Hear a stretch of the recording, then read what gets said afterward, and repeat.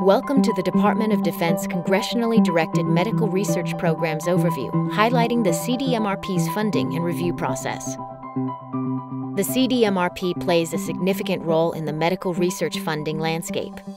This is a snapshot of the diverse range of research program areas with their associated funding that is currently managed or supported by the CDMRP. Over the years, the CDMRP has continued to evolve as new programs and topic areas were added, and a few were no longer included. All as directed by congressional legislation, a majority in response to requests by consumers and disease survivors.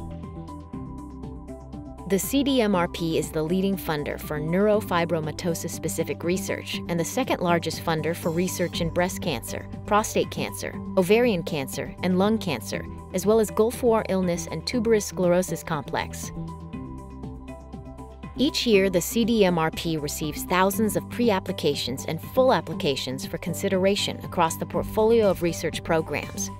Since fiscal year 1993, the CDMRP has managed almost 16,000 awards. The CDMRP has developed and uses common management approaches, yet each program has individually tailored goals and a unique vision to enable it to meet the specialized needs of their research and advocacy communities. The CDMRP uses a flexible program cycle for each congressional appropriation to accommodate all stages of the process, from the development of investment strategies to the completion of research grants. The cycle begins with the receipt of a congressional fiscal year appropriation.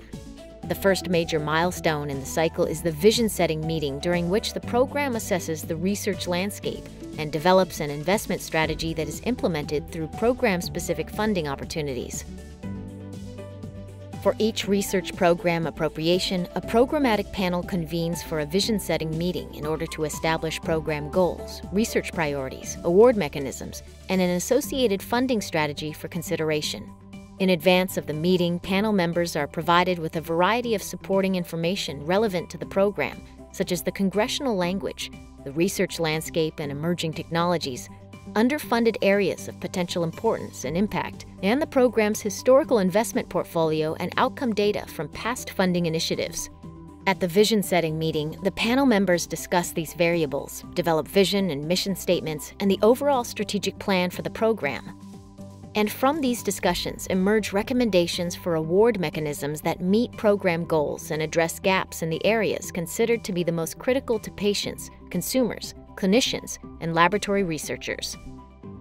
Some award mechanisms also support the training and mentoring of the next generation of scientists, or bringing new investigators into the field to ensure that the best possible researchers will be available to focus their efforts on specific research areas. After the vision-setting meeting, CDMRP program staff present the Programmatic Panel members' investment strategy recommendations to the Commanding General of the U.S. Army Medical Research and Materiel Command, or USAMRMC. Program staff manage the development of the funding opportunity announcements for the coming year in coordination with the U.S. Army Medical Research Acquisition Activity, or USAMRA. The research community is alerted to upcoming program funding opportunity releases through the CDMRP website and listserv email notifications. And funding opportunities are posted on the grants.gov website, the Electronic Biomedical Research Application Portal System, or EBRAP, the CDMRP website, and FedBizOps.gov. For some funding opportunities, an additional programmatic pre-application screening process is used prior to application submission to focus resources, including those of the applicant, the reviewers, and the program, on proposed projects that best meet the intent of the award mechanisms. Investigators of favorably reviewed pre-applications are then invited to submit full applications. Once applications are received, the two-tier review process comes into play. As mentioned earlier, the CDMRP adopted this process based on recommendations from the National Academy of Sciences Institute of Medicine, or IOM.